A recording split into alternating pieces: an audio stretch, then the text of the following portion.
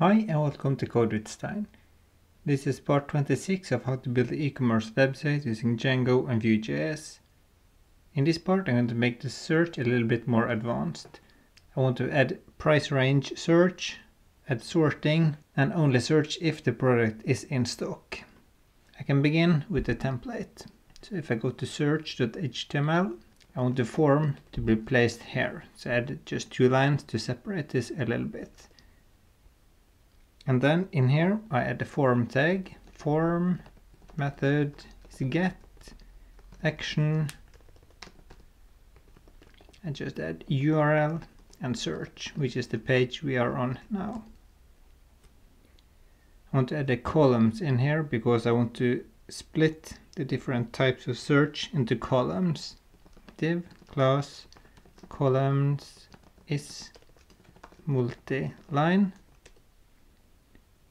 and div class column is 4, and then I want to add a title here. h2 class is size 5 query, and in here I want to add a field. Div class field, div class control, input type text, name query. This is the same as up in the menu. Class input value, and here I want to pass in the query, the word we are searching for. I want to add a label for this as well. Label search term. And at the bottom of these columns I want to add a button for searching. Div class is div class column is 12, div class field, div class control, and then the button. Give a class button and is success, so it's nice and green. 2 C's search. So we can just save this and see what it looks like. If I just refresh my search, I didn't search for any particular things, but if I add A here, click search, I search for A and I got these products. Perfect.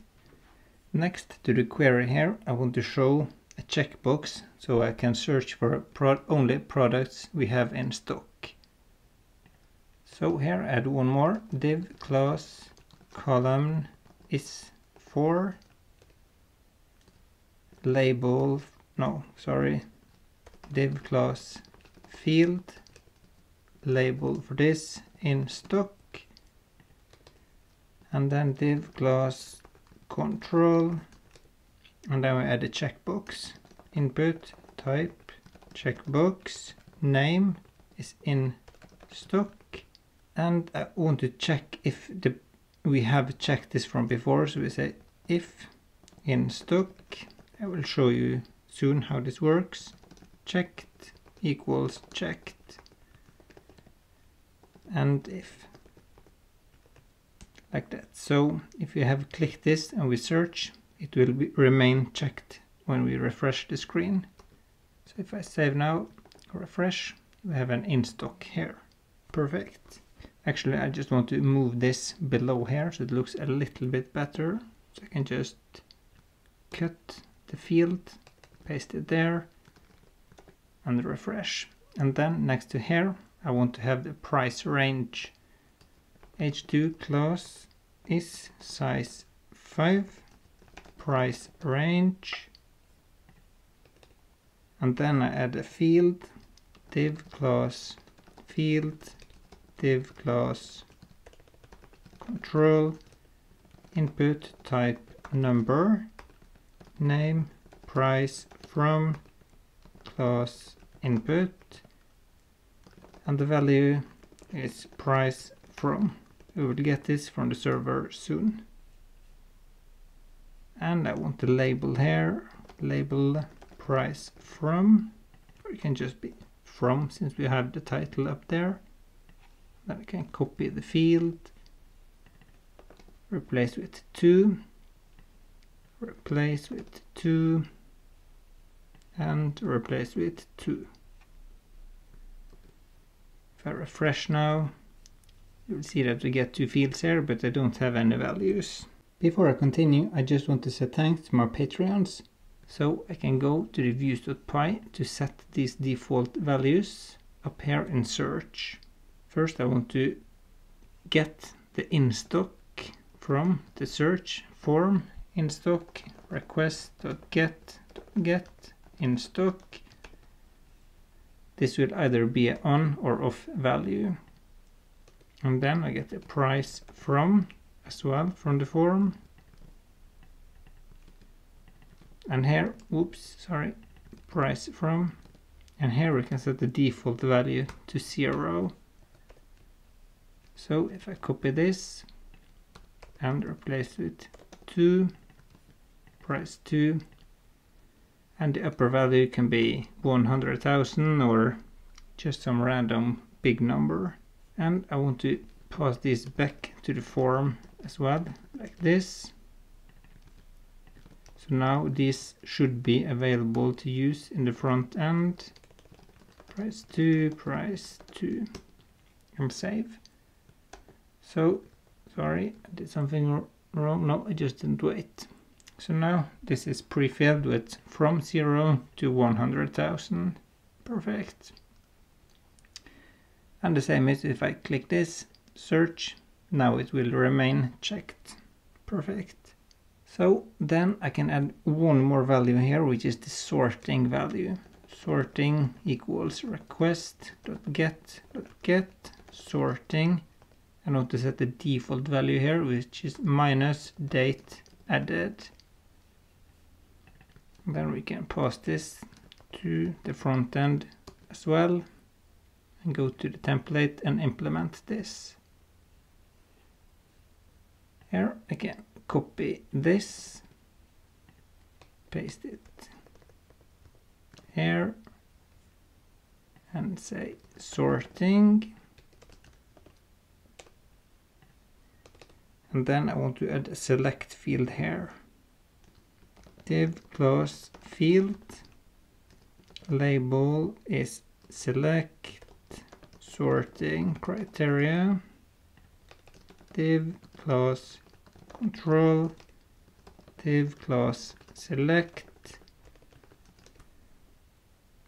and then we create the select element by saying select name sorting, which is just this name, sorting.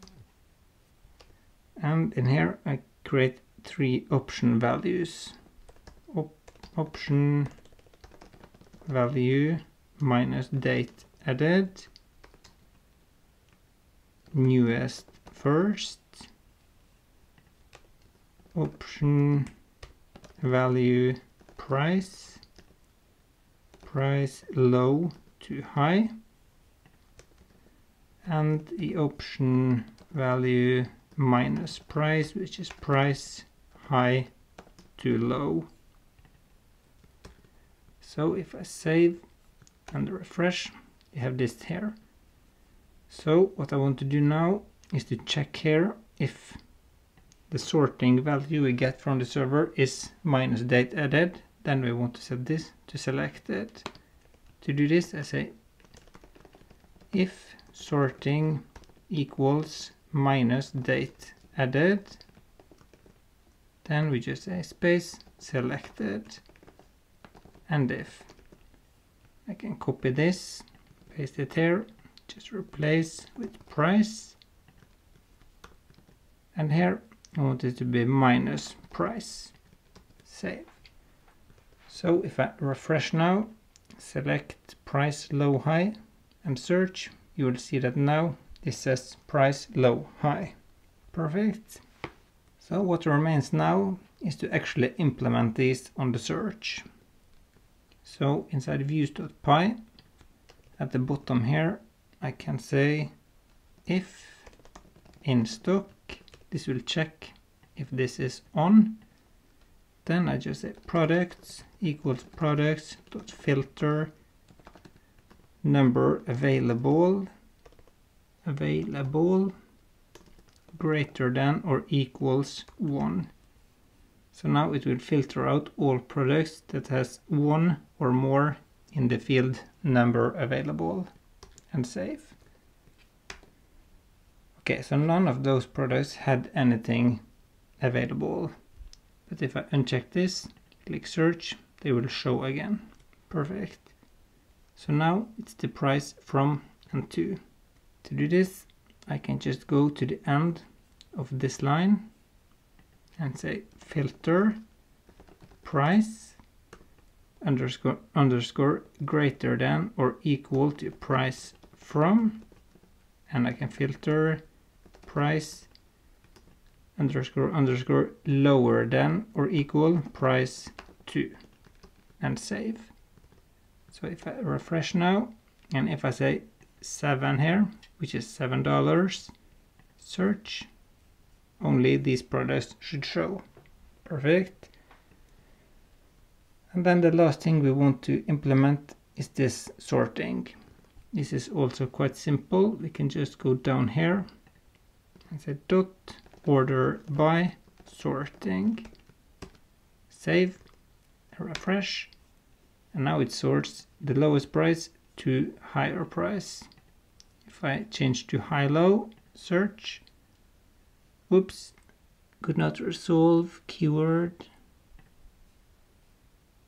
Okay, sorry, value, like this. This should be high, no, sorry. This should be minus price. So now it says high-low, and the highest price is first, and then it's decrements. Perfect. And that was it for this part. I hope you liked it, and if you did, please click like below and share it with your friends. See you next time.